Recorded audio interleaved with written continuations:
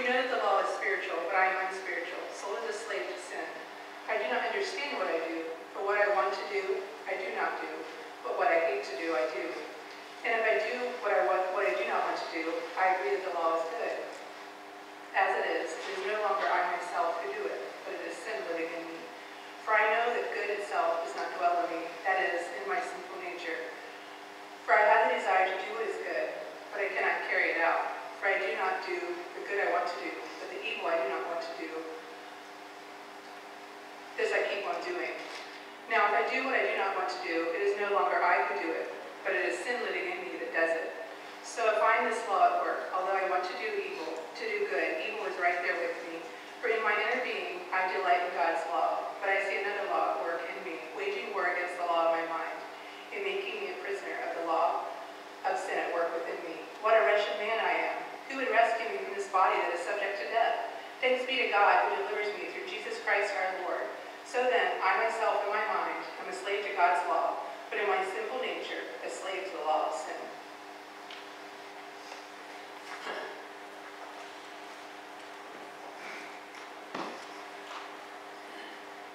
Thank you, Lydia. Let's pray. Lord, help us with this, we pray, as we think about this, which is not very comfortable, I suppose, offering up to you my words and our thoughts, that you will shine the light of your Holy Spirit, show us your truth, we pray, in Jesus' name. Amen. So we're looking at conviction of sin this morning. Perhaps I can just remind you what the Bible says our nature is.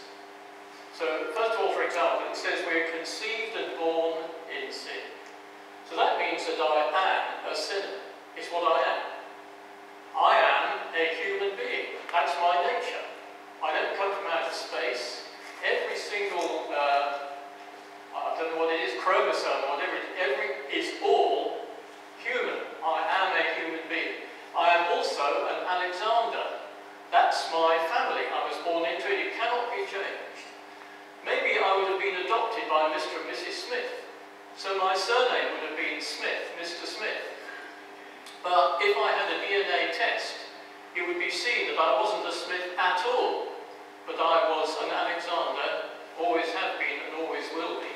So the Bible says that we just are sinners. Another example is, I am the purchased slave of sin. I am the purchased slave of sin. That shows that it wasn't like that at the beginning. That was not how God made us or what he purposed for us. But because of the fall of man, I have changed kingdoms. And I'm now a rebel. Naturally, I'm a rebel against God.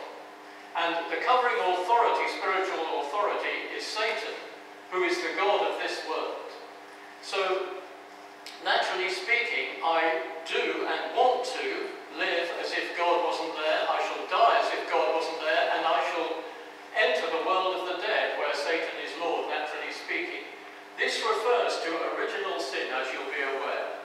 Original sin is pride. That is that dreadful wrecking power, fueled from hell, which rises up within me. I didn't ask for it, I don't cause it, it's just my disposition, which causes me to put self above everything else, including, if you please, God, and to put him out of the way. So you see, when I commit a sin, like it might be a very big sin, like not believing God's word, or a very little sin, like swindling somebody out of half a sixpence, or murder, or a little sin like telling a white lie. Those are not just me making a few social mistakes by mistake. On the contrary, it's because of my disposition, pride. It's my outlook, it's my attitude, it's my orientation. Jesus says in Matthew 14, out of the heart of man, 15 I mean, out of the heart of man pours envy, hatred, malice, lust, desire, and all these ungodly negatives. I sin because I am a sinner. Now, you see, in the world outside, you get exactly the polar opposite of that. Don't we? People think that they are good people. And they think that they just are basically good. They make a few mistakes, unsocial behavior, but basically they are good. You know, when you say to somebody, how are you? They reply, I'm good, thank you.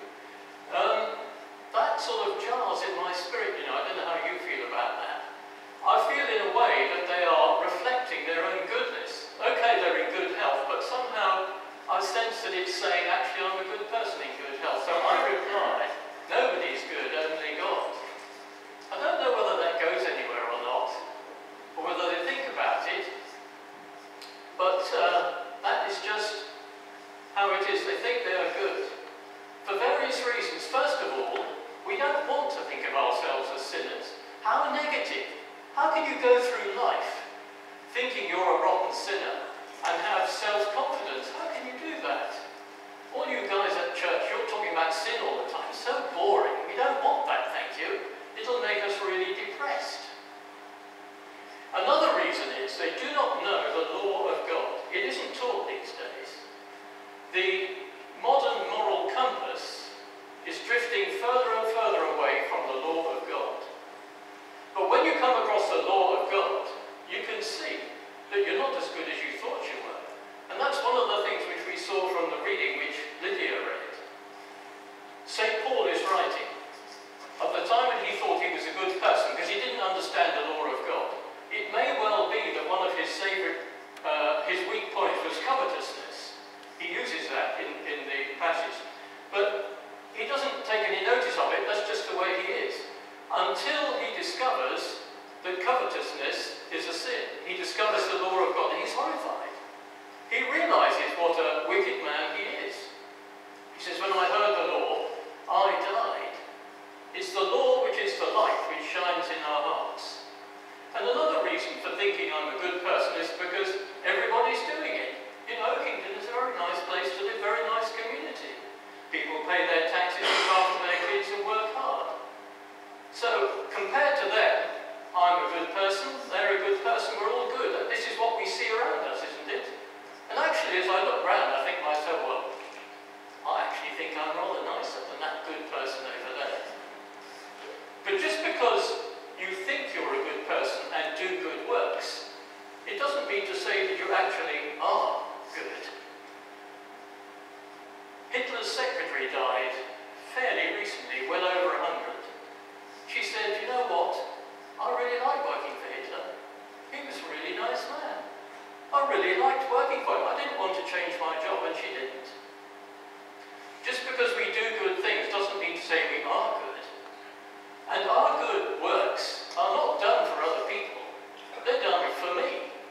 Because if I don't do good works out there, I shall get drummed out of the village. Like that rather antisocial couple a few years ago who got thrown out by the council because of their antisocial behaviour. And vicars have to watch it too. Because if you say the wrong things, the community doesn't like it. So they turn against you and they want you to go. So out of fear of man, you say all the things which please everybody. However, in exact contrast to that, as you heard in the Bible, the whole point is that we are actually sinners. That's why we need saving. And looking at Ezekiel chapter 36, verse 31 and 2, this is what he says. Then you will remember your evil ways and wicked deeds, and you will loathe yourself for your sins and detestable practices. That's a very strong word, isn't it? You will loathe yourself. But when we discover the real depth of our sinnership and the nature of it, we can't sit light to that. And you'll notice if you read this chapter, this comes just after what God says in verse 26, 5.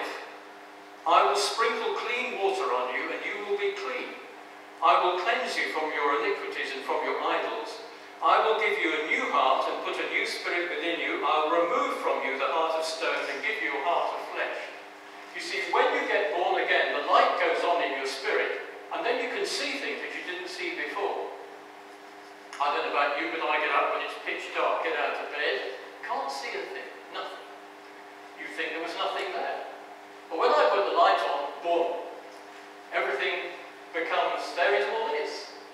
When the light of the Holy Spirit goes on, you can see your nature. When Liesl and I moved into Oakington, big house, we didn't have any furniture or not enough, so we went round the sale rooms buying up stuff, which was broken because it was cheaper, and I did it up. And after a while I thought, do you know what, James, you're a pretty good carpenter. Your education wasn't in vain. I look at the stuff I've done, think you can't tell anybody's been at that. But I distinctly remember going to visit a cabinet maker at Chatteris. I can't remember why we were going there, but anyway, went to him and he kindly showed us around his workshop. I was mightily impressed. He was making some marquetry, and he showed me, the technical name is it's a marquetry donkey, and he uses it for cutting different coloured veneers, and then he stuck them all together. He was just making this piece. I was dazzled by it.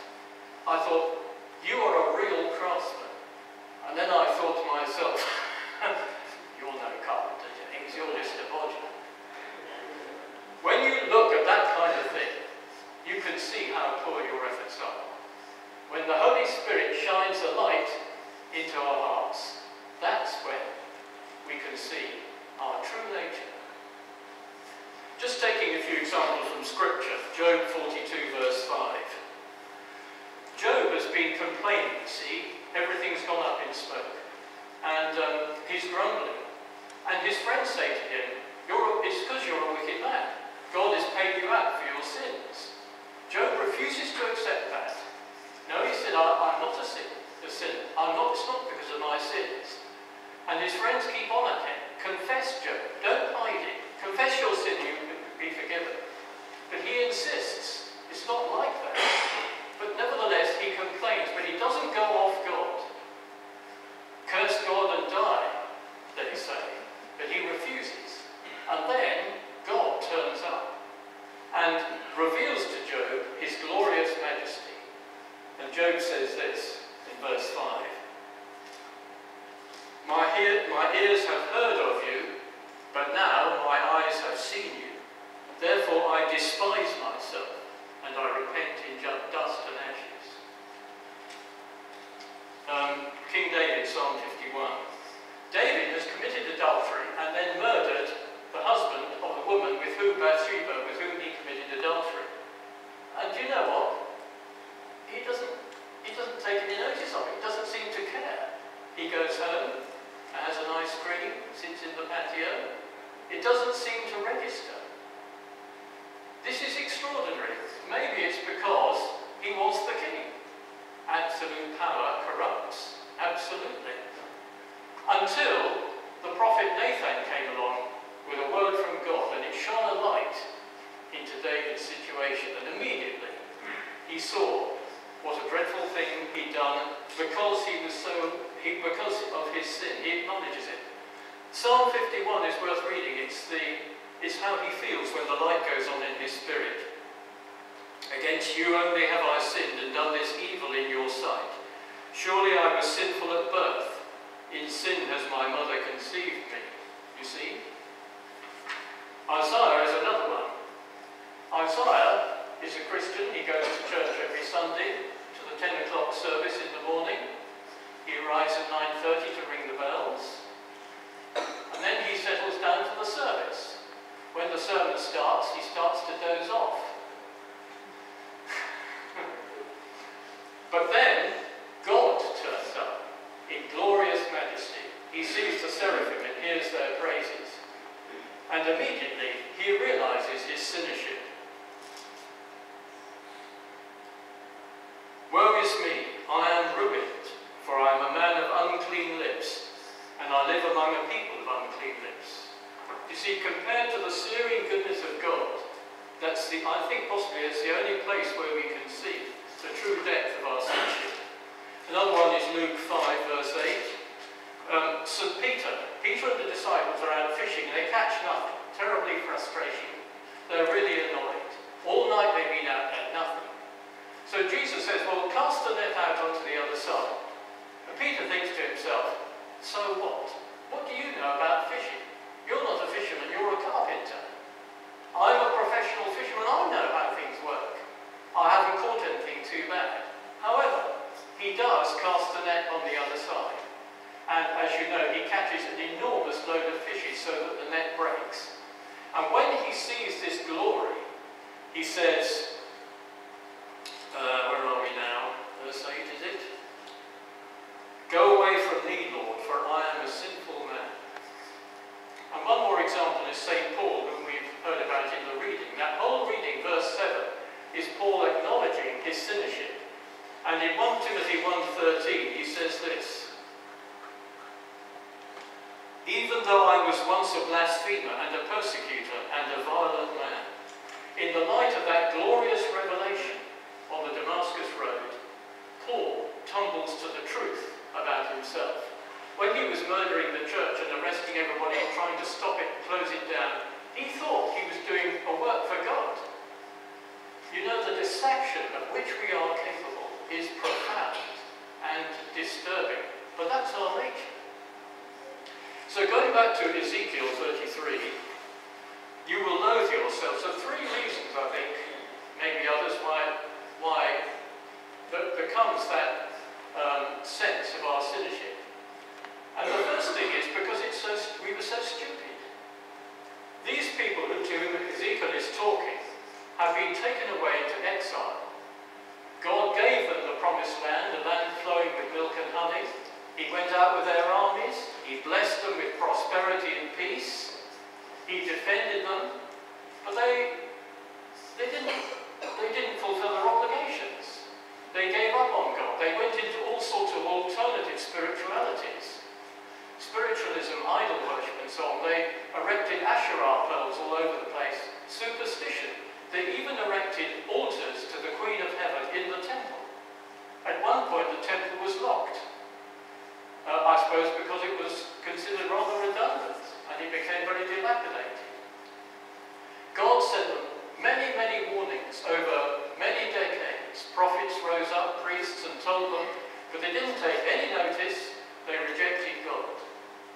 Until wickedness reached a height which caused God to move against them. Just before then, there was a revival under King Josiah. But God said that wasn't enough. Wickedness has to be paid for.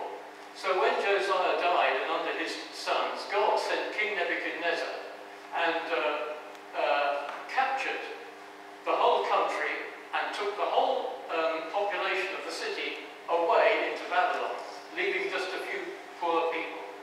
So when they got to Babylon and looked back at what they had lost, this fantastic inheritance, which they were freely given, they looked back and they saw that it was entirely their own stupid fault. They were to blame. The good people of Oakington pass the church every day, read the posters Mary Jane puts up,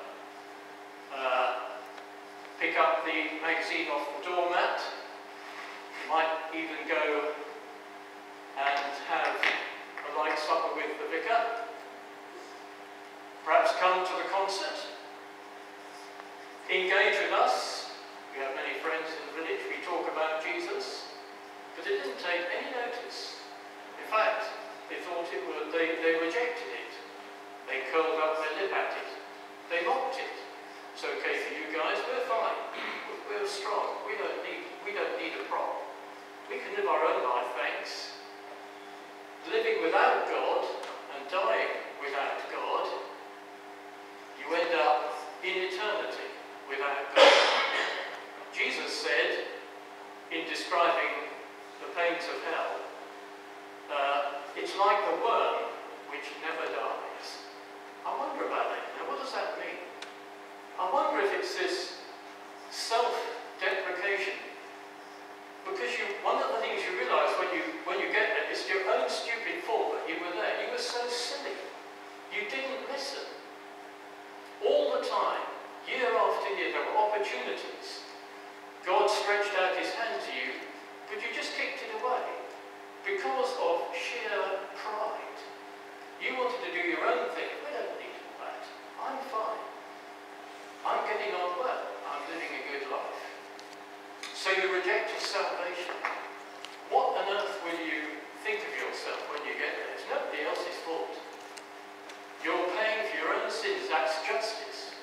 You didn't take up the offer of Jesus, the blood of Christ. I think that will gnaw and eat at you. It will gnaw away at your bones eternally. I think that's what it means. And another reason, I think, is ingratitude. What's not to like about God? God is love. He pours out his kindness and patience upon us. The rain falls on the just and the unjust alike. Year after year, decade after decade, God's love reaches out towards us, especially in salvation. and we reject it. What an outrage this isn't. The eternal God came in Christ, taken on our nature, born of a virgin, and dies that horrible death so that we might end up in the city of God. But we just curl up our lips with a snarl and turn away from it.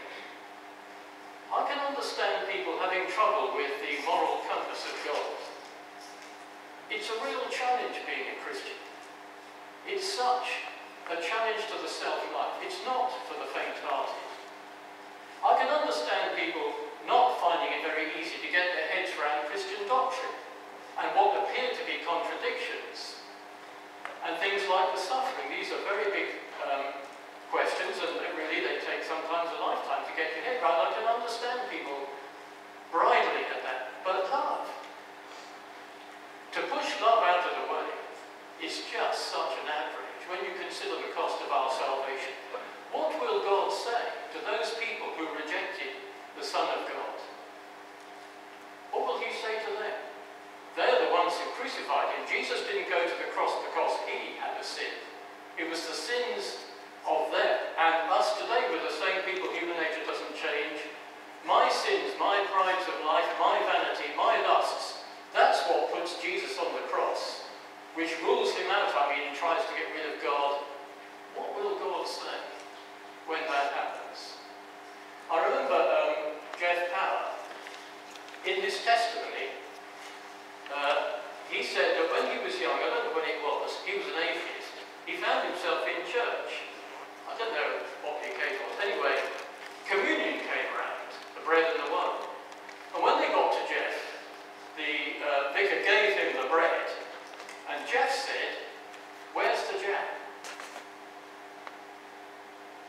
When he became a Christian, that came back to Jeff, and he was utterly horrified that he should so snarl, really, and turn up his lip at the body broken for him. He felt that that could be one of the sins which is unforgivable. It isn't, and he realised it wasn't. But Jeff became extremely grateful for his salvation.